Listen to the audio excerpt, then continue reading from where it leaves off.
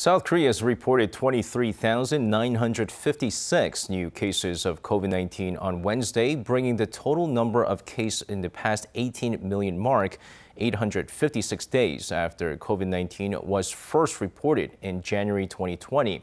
Now, the figure marks a 16-week low figure for as of Wednesday.